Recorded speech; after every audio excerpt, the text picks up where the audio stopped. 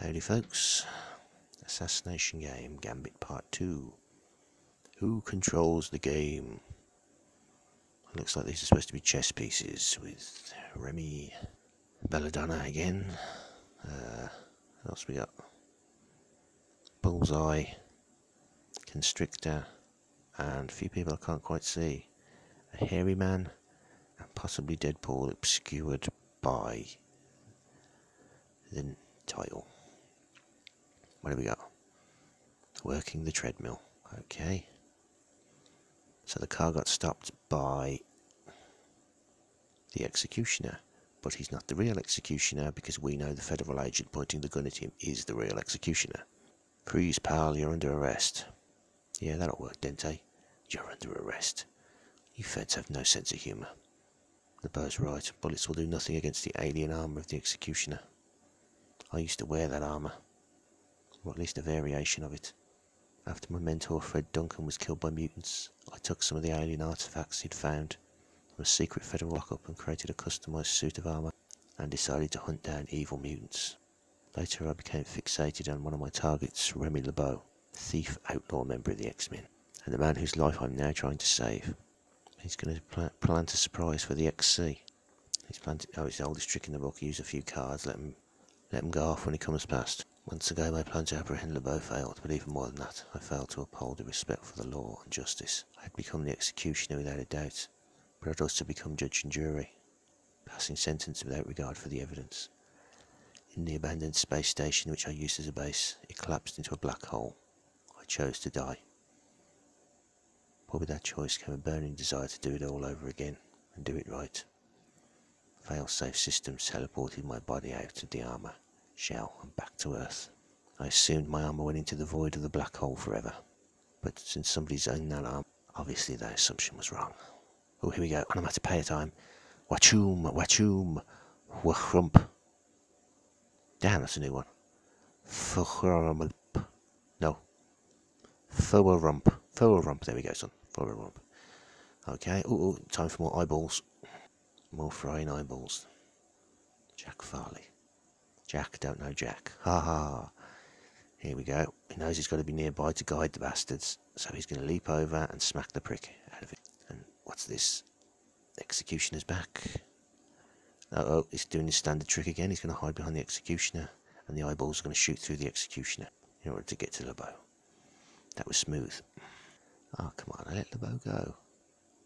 Shut up, Deadpool. You're lucky you caught me. It's such a Johnny Loves Chachi kind of mood. That's good. You son of a smack.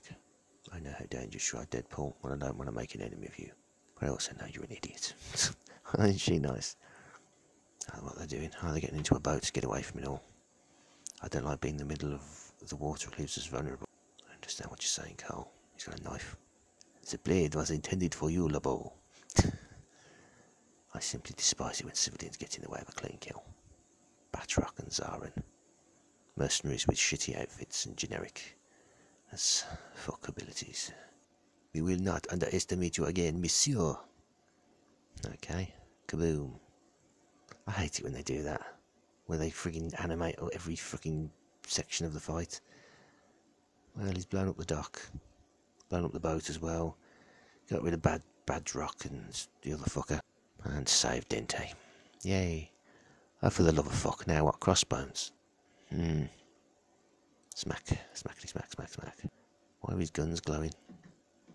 Sislis? That is strange. Okay, time to smack the fuck out of him. $1 million paycheck. Now he's going to beat fuck out of Crossbones, and Dente's got a gun on him. Now they walk out. Zardos and whatever the fuck his name is running to Crossbones, who is not very happy because they screwed him over on some other story. The Bloodstone Hunt. Deadpool's still saying some random shit. Give me one good reason why I shouldn't cap every one of you Thieves Guild mooks. Oh, they're all Thieves Guild. Nice. So why does somebody keep beating up the Constrictor? That's just mean. He was close to St. Vincent's when they last met him. Oh, Angel's getting in on it. New Son. Oh, is New Son still around? Yeah. Think your prayers will be answered. When you were using your powers, you seemed fine. Now you look ready to pass out. Even with expanded powers, I've still got it handed to me by Bullseye. From what I hear about him, there's something to be ashamed of. Now where do we go? Uh-oh. The fake executioner. Well, this is like the second comic I've read with a fake executioner in it. And Eyeball Man. Dive behind something, throw a bunch of cards. You hear me, Farley? This madness ends now. Wachoom! Okay, that was really good. Your outfit though is still gay as fuck. Okay, Farley's been hurt, because he's been kicked in the fucking head. Wouldn't be knocked out at all, obviously. And what's he doing? The bow's swinging on that statue's staff. The executioner doesn't just blow the fuck clean out of him. Is the executioner flying now? Gambit really lets loose. He blows up a car. Yet the executioner can fly now. I did not know that was ever one of his powers.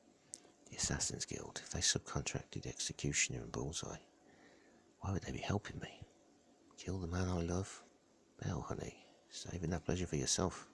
Does the condemned man get a kiss before he dies? Share. That's the other people, the other mutants in the Assassin's Guild are doing stuff. This person's got the powers of Kitty Pryde, apparently. He's reached into his armour and blew up.